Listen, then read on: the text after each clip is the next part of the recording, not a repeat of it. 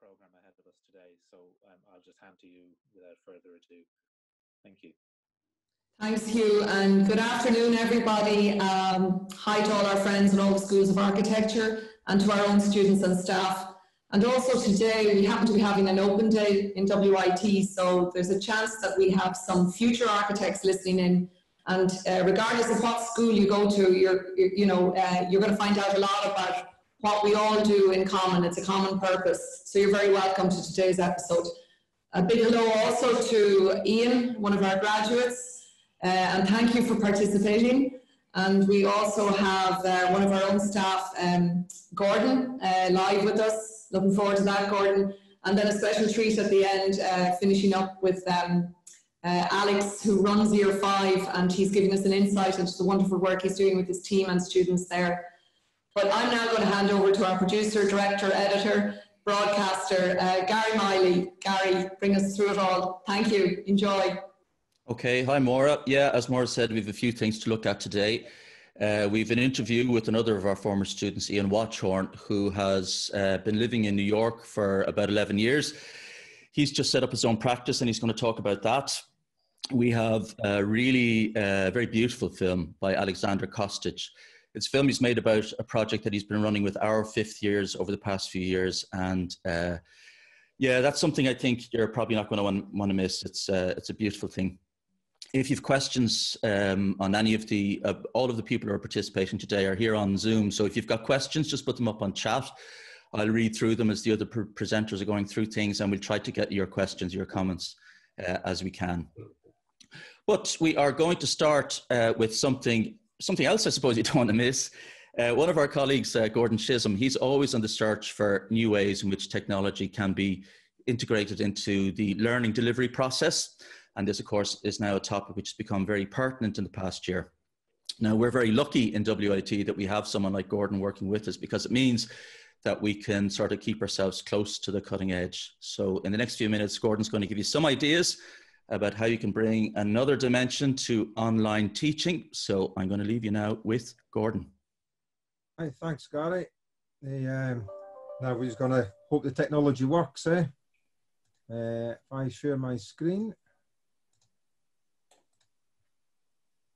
And switch the camera. There we go. First part worked okay. I think the Zoom has crashed.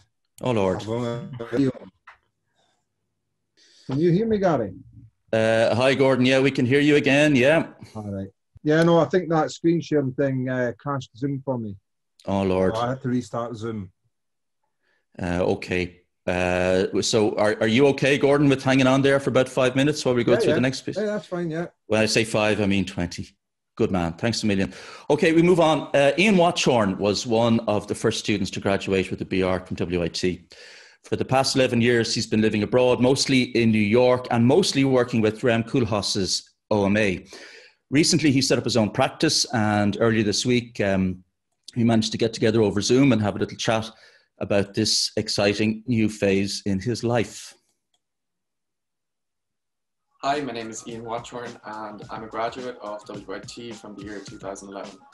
To give you a brief background to my education and career path to date, I was actually a member of the first group of school leavers to enter the architectural degree at WIT. After graduation, I moved to Amsterdam, where I worked for a year, followed by Norway for a year, before moving to New York, where I live and work to this day. Initially, when I moved to New York, I took a position at the well-known office of OMA, Office for Metropolitan Architecture. Most recently worked at a group called Cooper Robertson, who themselves are a well-known office that partner with a lot of international design architects to execute museum and cultural projects in the city of New York. So that kind of completed my, what I would say, learning curve within the profession, from design through to execution, and led me to form my own office earlier this year called WOW. WOW stands for Watchorn Architecture and Urbanism. So here we are, small office. We've got 2 workstations in this office at the moment, and yeah, this is probably the center of the office, the foam cutting machine, the model making station. Since you've been in New York, I mean, you've worked with some pretty established and reputable practices. What would you say is the principal lesson you've learned from working with these places? Yeah, I guess when I arrived to New York, the first job I was lucky enough to get was with OMA, Office for Metropolitan Architecture, based out of Rotterdam, Rem Koolhaas being sort of the original founder of that office. And something that I learned there that I carry with me through to today is a kind of the sort of horizontal organization of the office, that the sort of ideas are sort of propagated from the bottom of the office as opposed to the sort of traditional way I feel architecture was practiced, which was sort of this kind of top-down approach. Somebody at the top of the practice, aka the principal or the partner, would sort of establish the idea, and then it was up to the rest of the firm to sort of carry that out. I sort of describe OMA as an inverted version of that. So if you said that, you know, the traditional way of creating architecture was this sort of pyramid, you sort of turn that upside down. All of the ideas are sort of collected at the top, and then, you know, REM or the partners, they serve as like, you know, they filter the ideas. So only the best ideas sort of make their way through to the sort of realized project. In many respects, this is why sort of OMA has the sort of longevity that it does, is this constant sort of refresh of ideas from the sort of younger generation of people that come into the office. Since your time in New York, would you say that your idea of what constitutes architecture has changed from when you were in college? No, I think quite the opposite. I think that, you know, the real world throws, you know, a lot of sort of legislation and regulation and loopholes that sort of test one's ability to actually persevere with, you know, the what we understood architecture to be when we were in university, which was sort of architecture in its most purest sense, that wasn't sort of diluted by, you know, all these other things that sort of affect, you know, architecture in the built world. So I would say that actually the challenge is to sort of, you know, to hold on to the sort of purest sort of conception of what architecture was in university.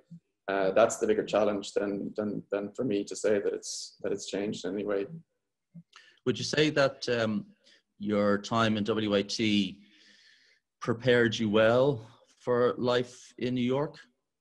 Yes. You can be as honest as you like about that. No, 100%. I mean, I think European students stand out in New York.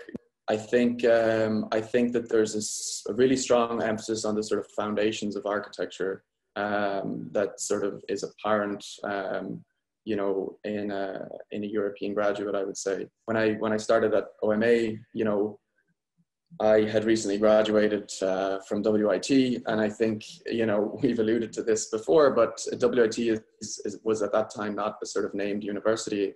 You know, the partners at OMA, they didn't know where WIT was, and so that just sort of meant it was sort of it was a wash, and so I was judged, you know, purely on my portfolio rather than somehow, you know, oh, you know, Ian went to such and such a school, therefore we need to take this application, you know, more seriously or less seriously. And something that I picked up in WIT was this emphasis on model making, and so I had a really sort of strong ability in model making that came across in my portfolio. And, you know, soon afterwards I was you know, offered a position at OMA, which I took, and then I was rubbing shoulders with, you know, graduates from Harvard University, from Yale University, from Cornell, yeah, I think that sort of speaks to somehow how well prepared we were for the work environment as a result of our education in Ireland, in WIT. If there was any advice that you were giving a school in Ireland about how to prepare a graduate for working in New York, what's the area that is there an area we fall down in a bit, or maybe an area that we've got a blind spot? There's an emphasis in Ireland on the student or the postgraduate to put together their own portfolio, whereas I see in you know, universities over here that it maybe becomes part of the 5th year curriculum to sort of prepare a portfolio, because ultimately it's everything hinges on that. And I've always said that, you know, the job that you take first, or, you know, that you spend your formative years in, is the one that's going to define you throughout the rest of your career more than any other. I read, I think on your website, Ian, that you say that you don't have a particular interest, or you're not particularly motivated by an architectural ideology, but that you are very interested in the notion of exploring new typologies, new types of spaces, or new types of buildings. Could you elaborate on that and tell us what your thinking is there? Yeah, I think, you know, whenever we approach a project, if it was sort of a housing project, or if it was a library, if it was an office space, if it was a museum, we're always trying to think, you know, what is the future of housing, or what's the sort of next generation museum? How has the sort of culture of you know, exhibition changed, or how will it change in the future? You know, OMA obviously have worked on a number of libraries, and they sort of challenge the sort of conception of, like, is the library now limited to a sort of, you know, a collection of books, or is it a social space? Is it a community center? So it's yeah, the idea of challenging a typology is to say, to constantly ask, you know, what's coming down the road ahead, and how can we sort of capture that in architecture. Is there a particular typology that you're just really itching to challenge right now? Yeah, I think that the bread and butter of architecture has been in the past, and even more so now, is residential. We've got, you know, all over the world, vast amounts of people moving into urban centers, and I mean, it's the procurement process of housing, social housing, as well, that sort of really needs to be sort of challenged, because most sort of cities and nations are unable to keep up with this sort of flow of people into urban centers and ability to sort of, you know, house them. Is there any one project from your 10 odd years or 11 odd years in New York that you would say, you know, that stands out, that you think, oh, this is where I learned the most, or this is what meant the most, or this is where I got the most? Yeah, the projects that I sort of undertook at OMA, some of which have now, you know, at long last, 6 years later, sort of being completed, were sort of those that sort of shaped me the most in a design sensibility. Yeah, most recently, I think maybe the new museum expansion, which has been, there's some early images have been released of that, and it's scheduled to start construction this coming year. Probably, yeah, influenced me the most. Why that building? It's more like, why that process? What was it about that process that? And it's because, you know, following that from start to finish, I was able to sort of learn, you know, very sort of cohesively all aspects of the sort of design and construction process. And that probably speaks as well to, you know, you asked earlier about ourselves not having a particular design language. You were more focused on the process of creating architecture, and we believe that if that's carried through to a sort of rigorous standard, that, you know, the architecture will speak for itself. And when you say process, would I be right in presuming that you're alluding to maybe something that is collaborative, the ability to be able to work in a group, to be able, yeah, that kind of thing, as opposed to working with computers or right, tight scheduling? Yeah. No, it's much more the sort of, yeah, that sort of human condition that you mentioned. You're about to, no, you already have set up your own practice. What's the motivation there? You know, I think the biggest motivation, I think there's no one should ever try to do anything different if they didn't think they could do it better. So, you know, OMA was great, but, you know, there were aspects of ways of working at OMA that were unsustainable. And there are aspects of working in sort of more executive offices that are unmotivating. You know, people want to have their sort of hand in the sort of design aspects, as well as the sort of executive aspects of designing and building architecture. And so the view is to somehow bring that together. a lot of offices, and the more commercially minded offices, they sort of drop model making as a tool in the sort of professional workplace in a way that was like very central to the design process in school. And that's something that is central to our design process. You know, we feel that a drawing is only another tool to ultimately inform the model. And the model is ultimately something that moves right through the scales through to, as you mentioned, some of the students in Ireland making ultimately a 1:1 mock-up, and beyond the 1:1 mock-up is ultimately the building. So it's just a sort of continuation of scales right from when it was a maquette, a little 1:500 or 1:1000, you know, building, and you just constantly informing the project with more information, and that's continually captured in models of different scales. We make sure that there's a model made from day one, and that's then the tool that we use to insert the different sort of proposals that we have, and then together we sort of critique those proposals. So really it's not that. I also try to emphasize within our office that you know, ultimately you're trying to create that same sort of organizational structure that exists within a university. It's just that you're all working on perhaps the same project. Yeah, so I really just wanted to make models the rest of my life, so architecture just gave me a mechanism to do that, you know. I'm very simply motivated, you know. What's been the biggest challenge so far in working in having your own business? Well, I think it's probably that thing that everyone says, you know, you have a design presentation coming up next week, but you also have to, you know, have your accounts in order. You make sure that your insurance is in order.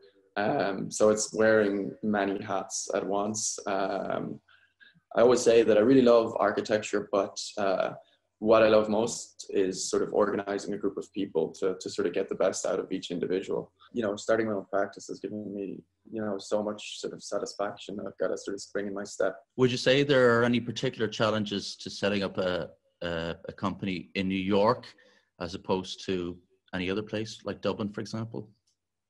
Well, I don't know. They say if you can make it here, you can make it anywhere. It is, you know, there's a huge shortage of opportunities for young architects in America. America is a country that sort of celebrates, you know, bigger is better, and it's difficult to get a commission for a particular project if you haven't done 5 of them before. There's also not a culture of competitions in America. I know in Europe, you know, there's a lot of different sort of entryways for young architects to get a start in the field. And that's a little bit more restricted in America. Can you tell us anything about some of the projects you're working on right now? Yes, we are working on 2 projects in Tribeca. Tribeca is a sort of landmark part of New York with these sort of old iron facades. They typically also have a row of columns down the middle of the spaces. And we're doing a gallery on White Street, and a creative office space also then on White Street. It's actually a couple doors down. We're going to take a look. We're going to walk over to actually this project site shortly. It's on 50 White Street in Tribeca. And the blue foam insert is the proposal that we've made, and where we've just wrapped up construction documents. So it's going to go into construction now shortly. Well, demolition is taking place in the gallery. You know, it was a space that was sort of chopped up. You know, there's a reception on entry, and then there's a sort of sequence of gallery spaces. So it's largely sort of a white box. Okay, guys, welcome to the project site that we talked about back at the office. Essentially, our scheme is going to be this large insertion in this portion of the space with the reception, followed by the kitchen and back of house spaces to remain. We're then going to see a large office space in this location, and then from here we'll arrive some bleacher seating and a stairs that will lead to an upper mezzanine level. In front of me, there's a large exhibition wall. Ultimately, it's a creative office from gallery space. What would you say that, in what way has New York affected you? Working in New York in such a sort of multicultural area with, you know, large scale projects, it gives you a certain confidence. And beyond that, I think New York is a somehow creative capital of America, and some of the most successful architects of the world are all practicing here. So, you know, there's just a sort of richness of opportunity here that, you know, perhaps wouldn't have been available to me in Ireland. When I was back in Ireland, between visa sort of processes, and I was working at OMA, I worked at Grafton Architects, and to have them sort of, be this sort of worldwide phenomenon at the moment is amazing. Yeah, it's opening doors for everybody, I can imagine. Yeah. You know, it's a real credit to them, I think, and their achievement. That, of course, there's the work that you can appreciate, and you know, the career that they've had and everything. But I mean, like, in that they are opening doors for young Irish architects. It's just probably their biggest contribution, I would say. Right. Yeah, no, I think that is the next natural follow-on, is that when someone sees an Irish architect application coming through the door, they, you know, that sort of profile has been raised by virtue of, you know, Grafton amongst others. Ian, I have a final question for you. If you were in WIT right now, going into 5th year, and you were thinking about moving to New York, what kind of advice would you give a student in that position? Yeah, you know, just the advice I would do is the advice I would give, and it mightn't even be limited to New York, but you know, don't put yourself in a certain bracket.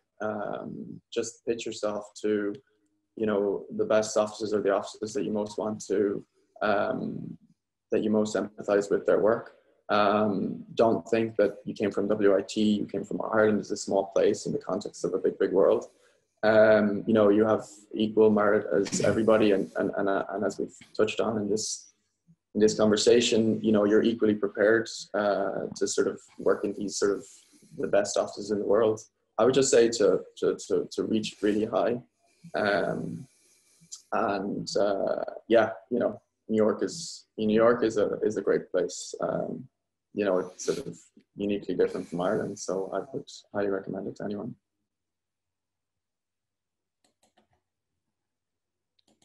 Okay, thanks very much, Ian.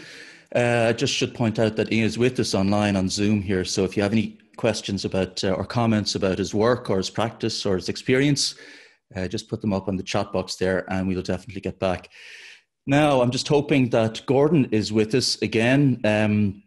Gordon, I think we're going to try and redo the unbelievably ironically entitled piece called Gordon's World of Technology, wherein Gordon is going to show us how to share a screen without it ever crashing. We'll give it a second go. Yeah. Yeah, but that's it. No, as I said before, never work with animals, children in BIM 360. Or guys from Scotland. Yeah. Can you hear me okay there? Yes, we can. Right, I'll try this again. Ian, that was great, by the way. I really enjoyed that. Thanks, Gordon. Really interesting. I was just as you were starting to talk, I didn't know you set up practice there, so it was great just to see you going around the streets and off to your site. Yeah. Well done. And dealing with tax. Yes, necessary evil. Right. Okay, I think we're on our way, Gordon. You think we're on our way? And we're on our way. We're on our way. Okay. Right. I never gave this title, but anyway, it's quite a good title, right? And hopefully it is a little bit wonderful. Okay. And I'll just fire into it there. Start my stopwatch, don't want to run over time. Okay, so the hardware. I got an image up there. That's my desk. Okay. Working away, I have a newish monitor. I have two very old monitors. One that I had to fix many years ago. Okay. An HD camera and a good mic. So hopefully they're working okay for you. Graphics tablet is a new addition, which has been absolutely brilliant. It's made a massive difference to how we're teaching. We've got the light ring, so we'll get a nice bright image of myself when I go onto screen, and then we need the T. We always need the T, okay? That's a setup there from when we're doing a recording for Autodesk University that's on just now, actually. So you can get that recording about world skills.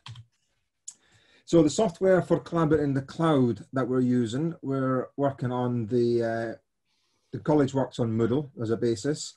And then we have two platforms there, Zoom and Teams. And through Zoom, I would work with open broadcast software. Because I'd be working with maybe a lot of different elements, whether it's in the cloud and BIM 360 or sketching or going to Moodle to show stuff or bringing up a PowerPoint, having multiple screens really makes that easier. But then instead of having to share a screen and stop sharing the screen, etc., open broadcast software just makes things smoother. We, on the Architecture and BIM Technology program, we work in BIM 360 as our common data environment. Everything's up in the cloud. The students all have a place to work there, and their digital portfolio is up there. And then when we're doing sketching, and so that graphics tablet comes with me down into the studios, I work with it here. It can be utilized then for overlay sketching, markups, and using it as a whiteboard. Okay, so just a wee bit there on OBS. So that's us there. That's a kind of screenshot of the OBS control center. And on the bottom left, you basically create scenes.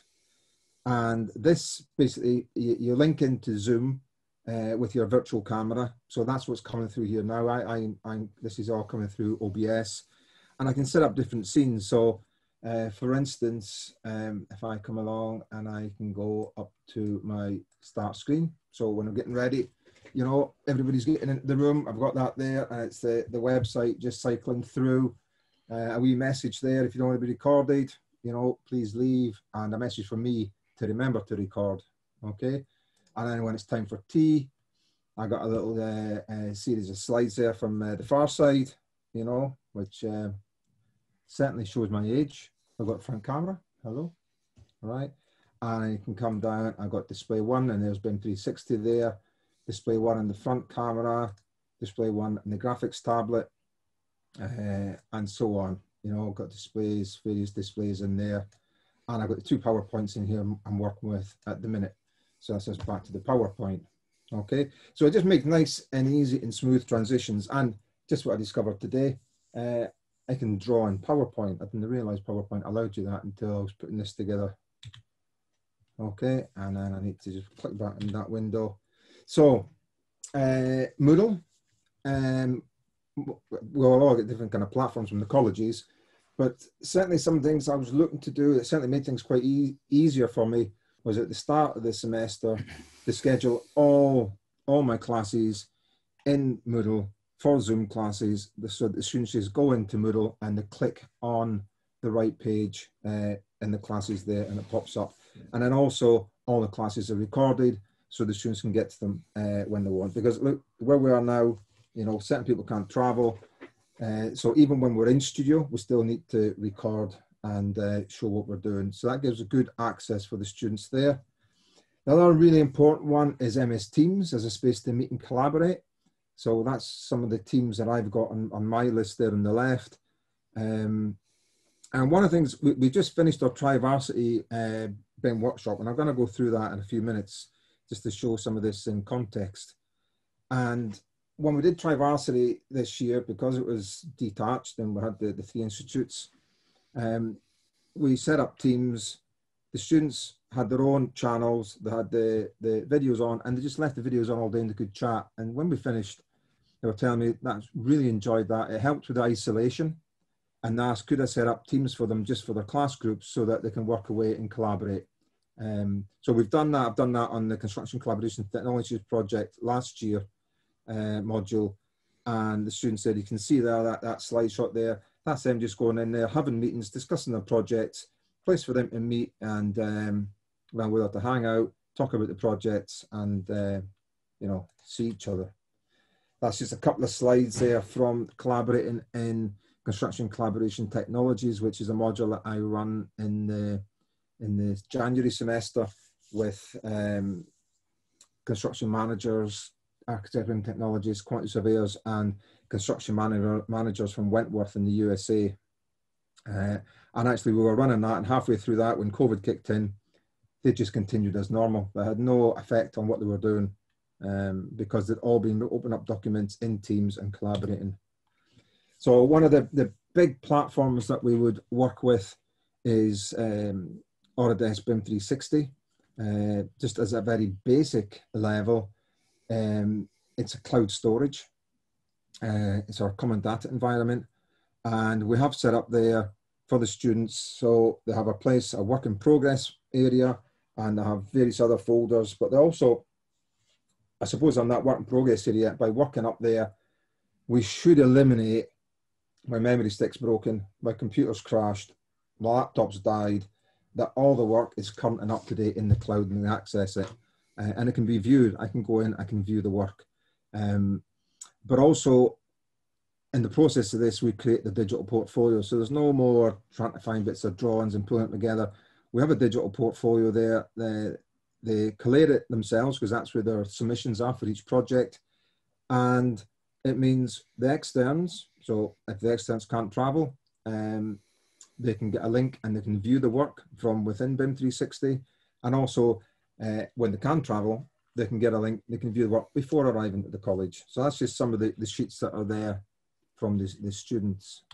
Okay, so just on the graphics tablet, works really well as a whiteboard, as a basic whiteboard. It's absolutely brilliant because I can sketch away, you can zoom in, you can do your details, you can do your calculations, but all these get saved.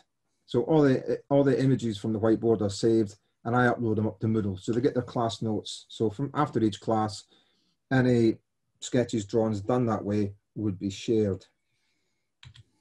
And then again, working within BIM 360, there's markup tools within BIM 360. So we can mark up there, and you can mark up by typing. You can mark up with a graphics tablet. And again, it's giving feedback to the students that they need. Okay, so that's the end of that. And what I will do, I'll hop over now to my Trivarsity. So just to sort of show this in situ, I suppose. We run this project every year along with Sheffield Hallam, and last year and this year Kia from Copenhagen have joined us.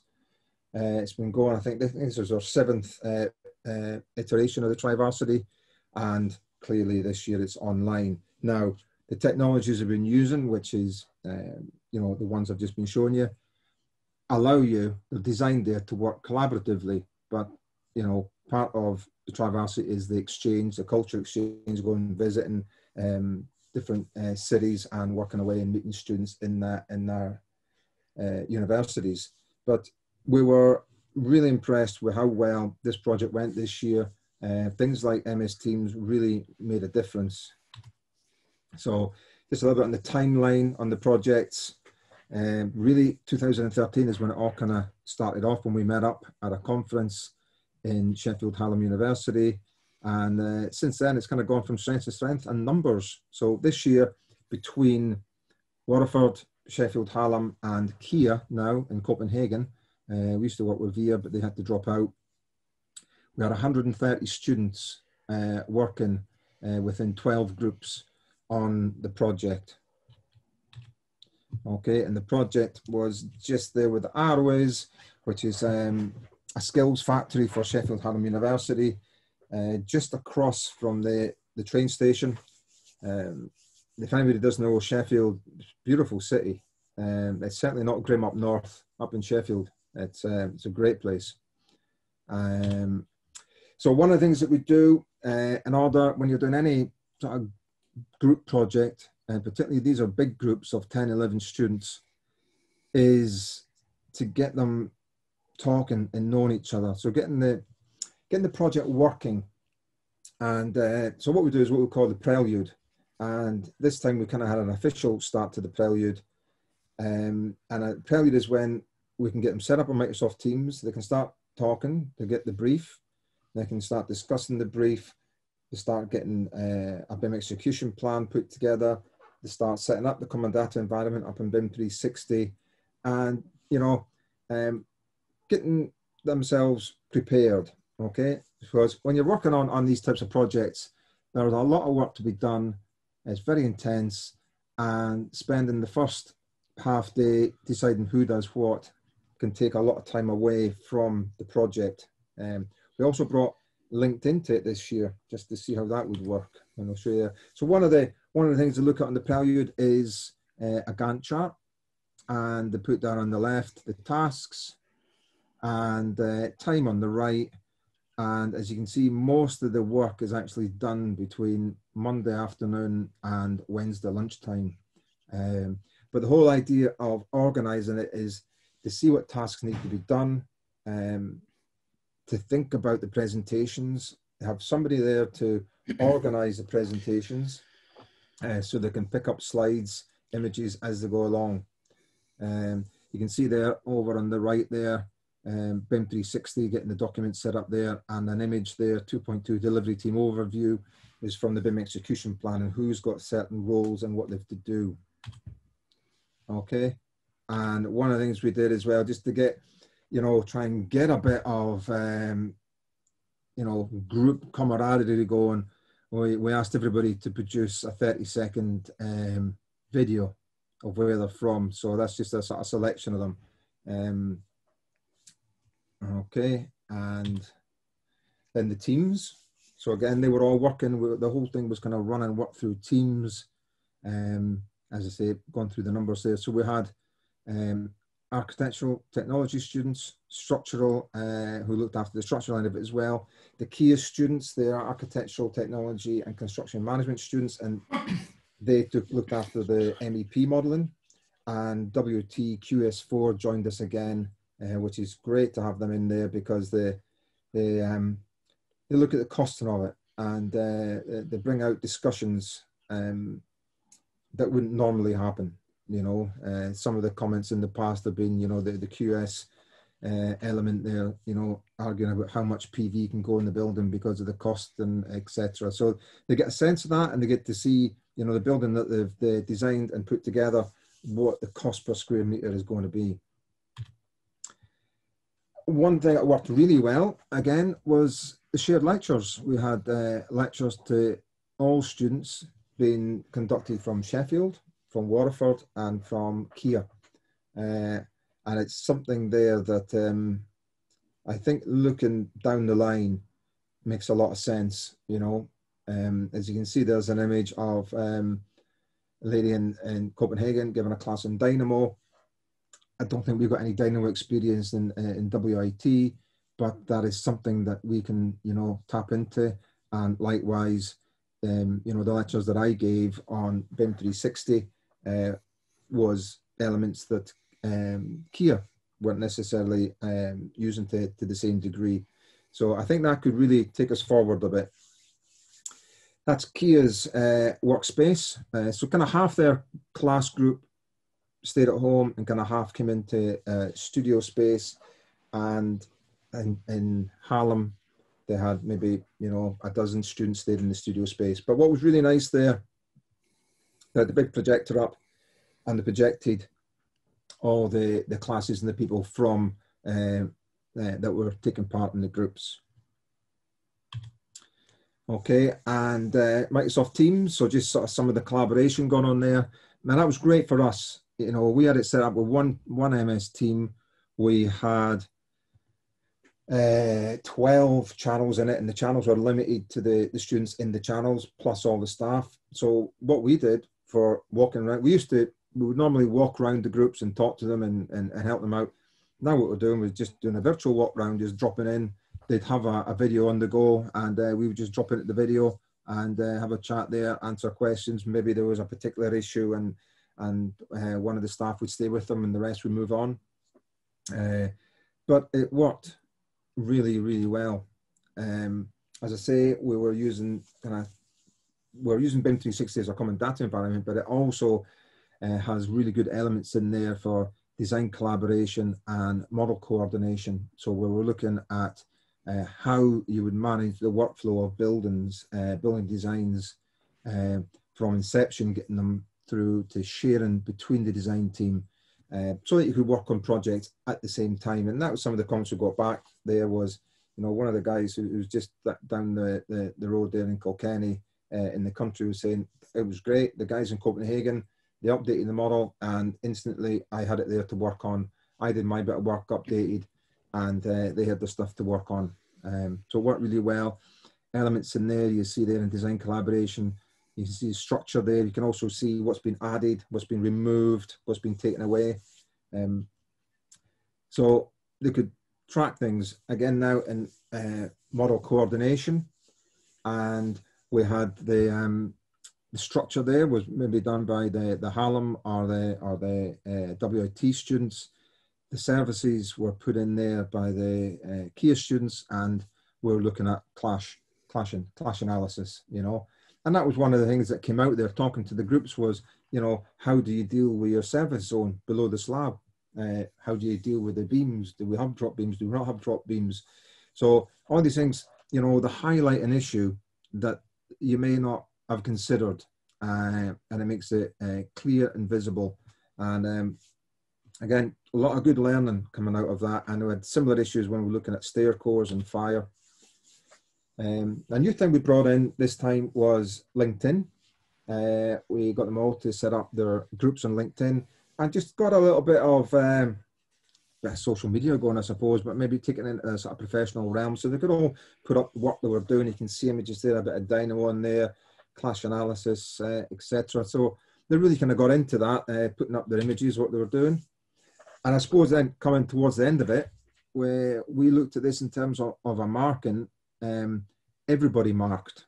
Everybody that took part, everybody that joined us for the final presentations could mark. John Marner there, and one of our QS colleagues, puts this together in Google Docs. Most economical advantageous tender is what we look at. And every person can go along on their phone or on their computer tablet and mark up, you know, the questions. And, it, you know, I say it spits out, it probably does more than that. John would tell me that it takes more than that. But anyway, he pulls together some graphs for us and the ultimate winner. And, you know, it's a good way. It worked really well last year when we were down in Waterford because we had some food and drinks in there and we all walked around, looked at the boards, and it's a nice kind of pressure release at the end of the 3 days. A little bit different when we're online, but, you know, still went good. So some of the final presentation sheets. Okay. Looking at what's going on, and that's some of the shots here from some of the PowerPoints. So the students would produce a couple of A1 boards and also a PowerPoint. Okay, and then this was the team that won it. So again, just some of the visuals in there from them coming together, and I'll move on there. And then just a quick shot. We all had to do our little selfies as well. Brian refused to let me use his one, and it was the best one. But anyway, maybe another day, Brian. But that's just a sort of some of the software that I recall being used throughout the 3 days. There might have been more, but yeah, worked very well. So we've got Ireland, Copenhagen, and Sheffield there in the images. And that's me done. Cheers, Gordon. I think you pulled that one out of the fire. I think it's fair enough to say. Gordon, if you were able to unshare your screen, it'd be pretty helpful for the next bit that we're going to do. There we go, Guy. There we go. Thanks, Emil. That was very informative. Now, we're running a little bit behind on time, so I'm kind of mindful that we have to move things on a little bit. So we move to our last item, and that is Aleksander Kostic has been our lead fifth-year tutor for quite some time now. And during his tenure, he's developed this little project that we call a Charette, where themes from Greek myths are explored for their architectural potential. Yeah. Now, I've personally been following this project for several years, and I've been very taken with the fact that it really is a very compelling and a very engaging exercise. So we asked Aleksander if he'd put a little film together to explain what it's all about, and he very kindly did that. We're going to show it to you now, and I have a feeling you're going to agree with us that you're in for a little bit of a treat. This will make your weekend.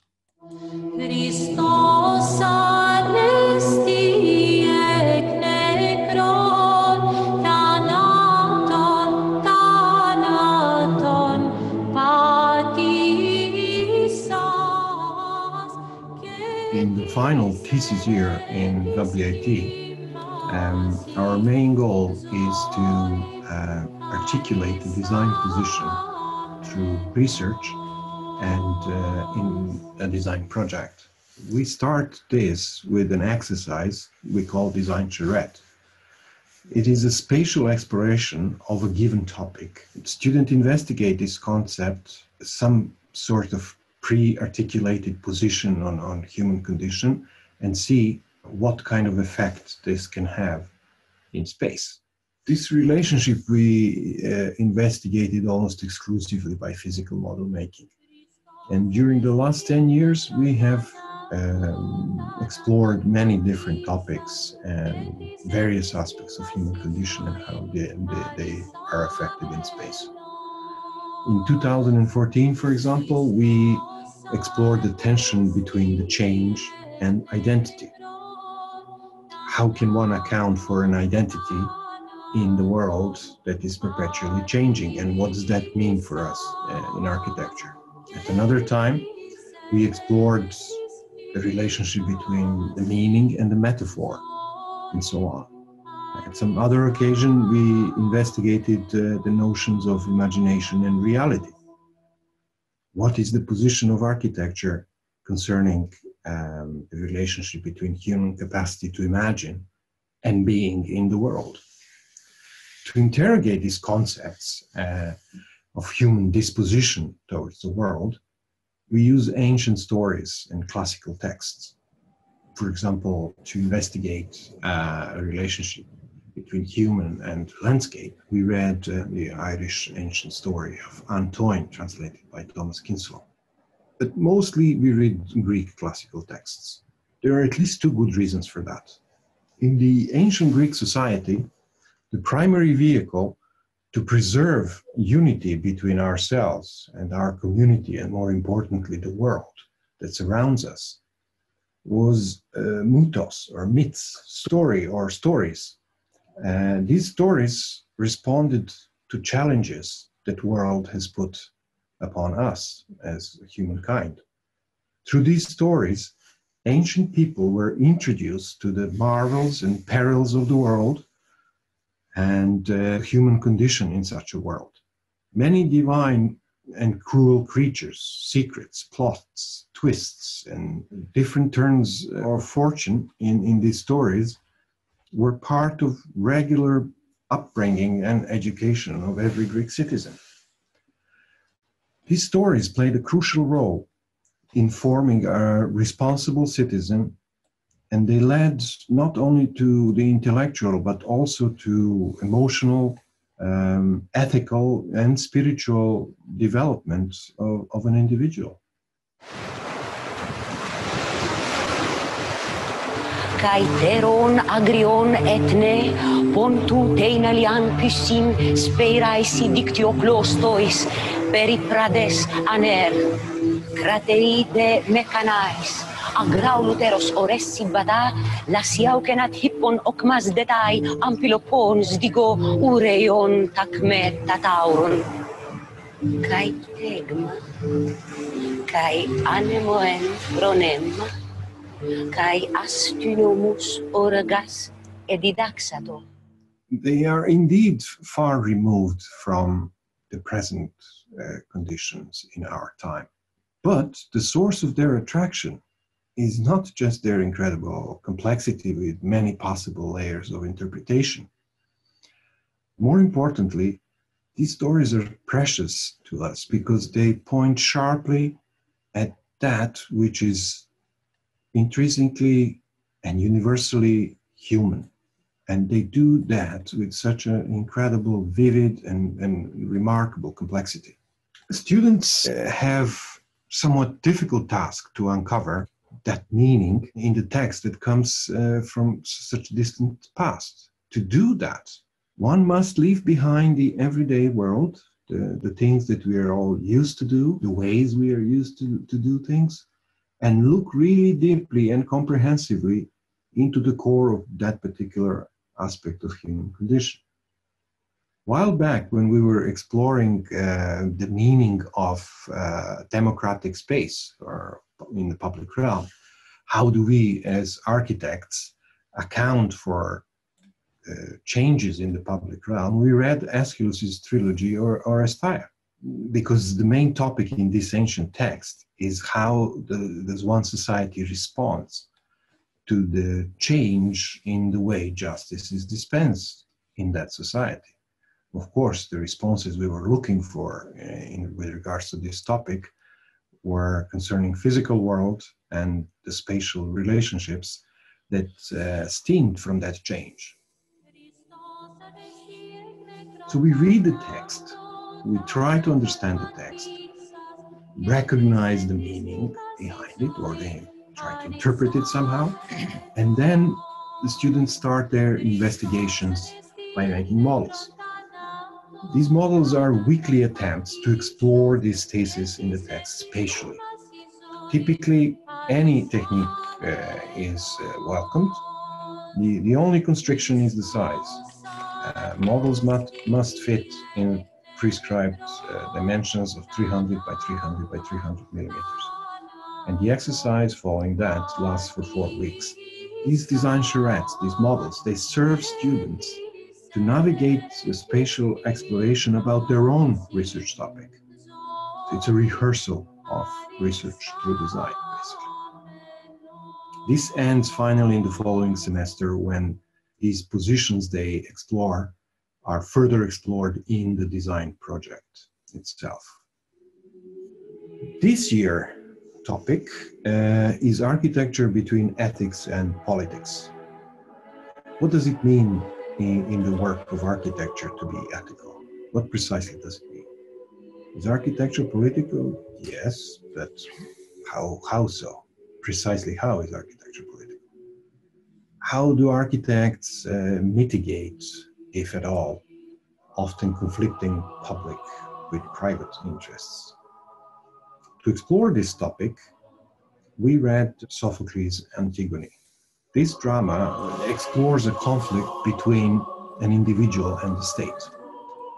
Antigone is a part, in fact, it's an ending part of a great Greek saga about the ancient city of Thebes. The city of Thebes is free from the dangers of invasion. The male offspring of King Oedipus have perished. They killed each other in fighting for their father's crown. But Eteocles was considered the defender of the city, while the other brother, Polynices, who was the attacker, was left unburied, exposed for the dogs, birds, and wild beasts to feast. The new Theban king, Creon, gave this order, but this decree is not measured. It does not only step over the noble tradition and stands outside from the general ways of life, but more importantly, it is against the will of the gods, which demands that all dead need to be buried. Antigone, who is the sister of the treacherous brother, she is in no dilemma. She is determined to bury her brother despite the decree. Her character and determination stand in sharp contrast with her sister Ismene, who decides to be obedient. Antigone is sentenced to death as a result, and Creon ignores the words of his own son, who was about to marry Antigone. After the warning of a prophet, the king changes his mind, but it is too late. Antigone is dead, and so is his son. Creon's wife also commits suicide, and in despair and all alone, the king is to witness the final fall of the city of Thebes.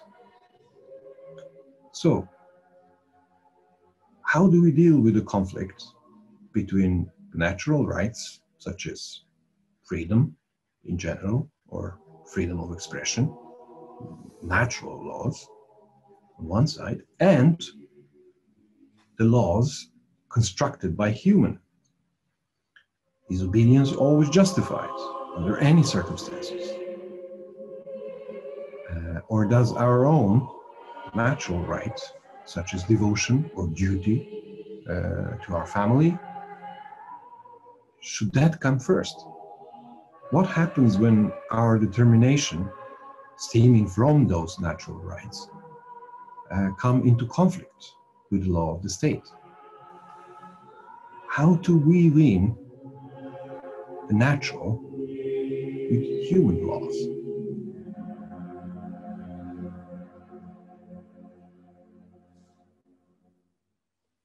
In this charrette, the swirling paper describes two sisters, Antigone and Ismene. The folds in the paper show the more aggressive and uncompromising Antigone, while the bend represents the softer Ismene. These forms are seen as a place of intersection between mathematics and art. The form is mathematically generated through graphing of concentric circles, yet it is often used by paper sculptors for its captivating aesthetic.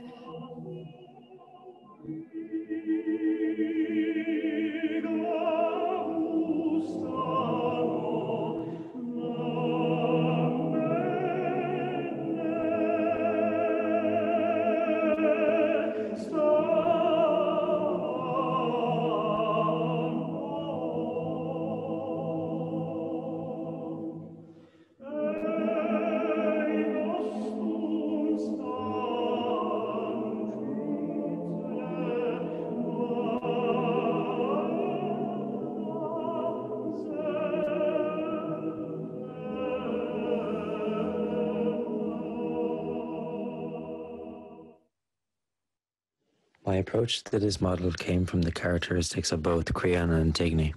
Both have actions in mind, but are blind to the fact that these actions will cause chaos in the world around them.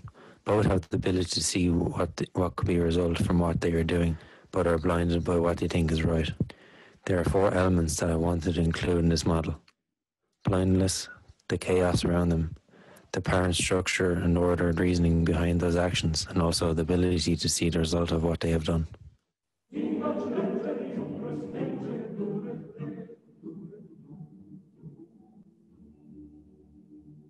By doing this, I wanted to show the apparent order or justification of Creon and Antigone's actions. As one looks further into the model, they will notice the elements start to deviate from the order from the outside. Elements changed in height and orientation until they met at the void in the center. Each element didn't touch each other, and by doing this, I wanted to show the path that they could have taken to see the truth to what they were doing.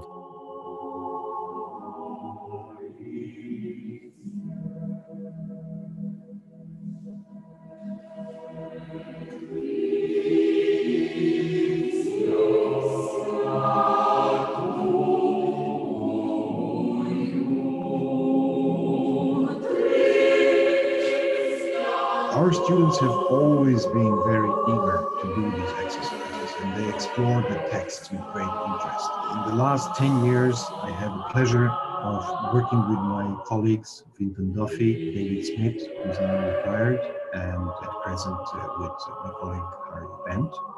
And we were always amazed with the level of engagement and the creative spark that this exercise produced in students' work. The topic that I want to explore from the story is the conflict between Creon and Antigone, the government power and civil rights, the law of human and the law of nature. It is an abstract model, looks like someone just making it by her feeling, or the cuboids were combined together by accident. However, it is not chaos, because I actually arranged the scale of the cuboids and then put them into increasing golden sequence and decreasing golden sequence. Thus, I got two sets of numbers, applied them on the length of the cuboids, and then combined them together into a 300 by 300 by 300 millimeters cube.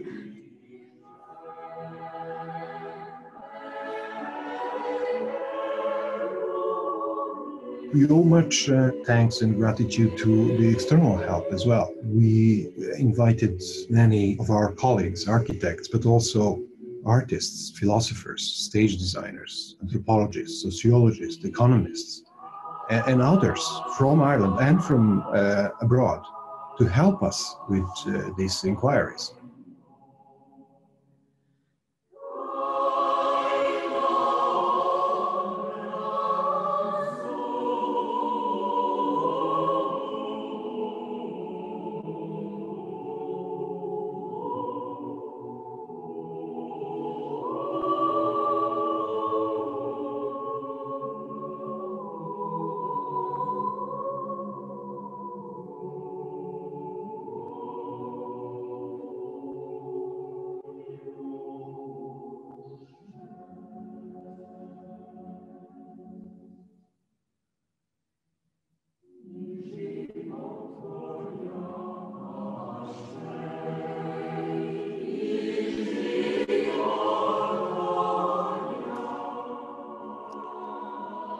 Sometimes in architecture, a design hypothesis is put forward as an answer to the question that hasn't even been asked or clearly articulated. If architecture is or can be understood as a form of inquiry, then we should aspire to know what is this inquiry about. Design and research have somewhat tensioned relationship. But they have something in common, imagination. Because the same as in design, the most important research effort is to find a fruitful way to put the question. So how does one begin this inquiry? How does one outline a question out there? How does one, more importantly, connect a thesis with design project? How to connect architecture with the proposition?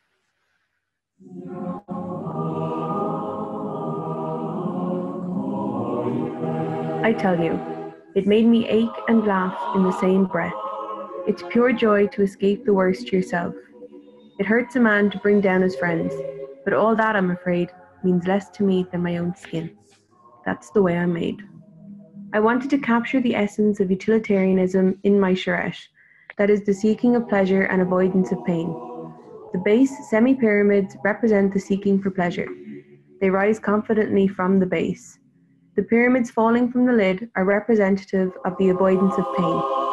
Both pyramids represent the directional aspect of seeking and avoidance.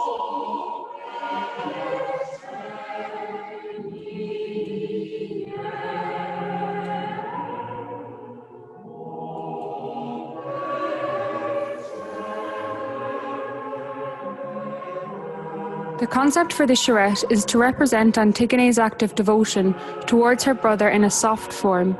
The final design exhibits the soft, free-flowing form to represent Antigone's devotion towards her deceased brother.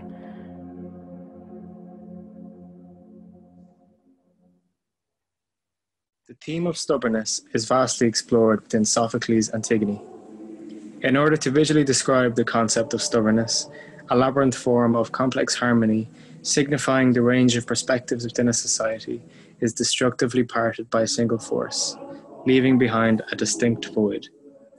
This force is the act of stubbornness.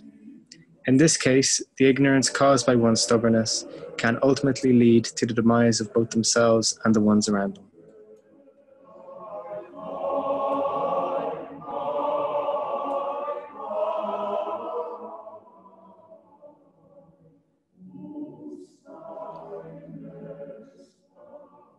The extreme views of justice portrayed by Antigone and Creon allows for the ability to simultaneously describe both as the protagonist or the antagonist.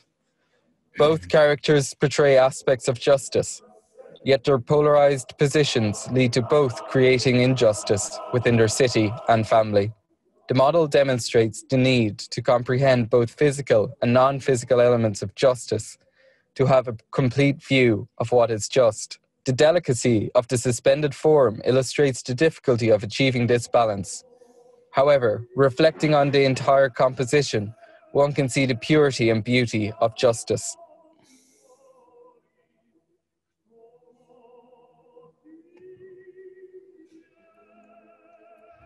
The model composed of a number of paths is reflecting the objectives of the characters in the story Antigone. As each path moves through the space, they must bend and give way to the other paths, creating a simple harmony of coexistence. The model shows the flexibility of the characters, while the sharp elements show the stubbornness of others.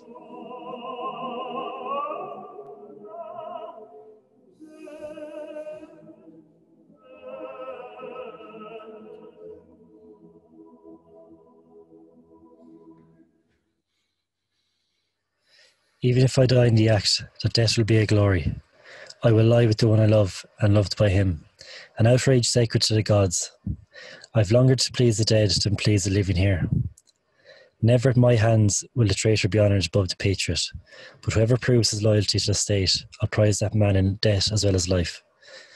The Charette represents the personal struggles and loyalties between Antigone and Creon.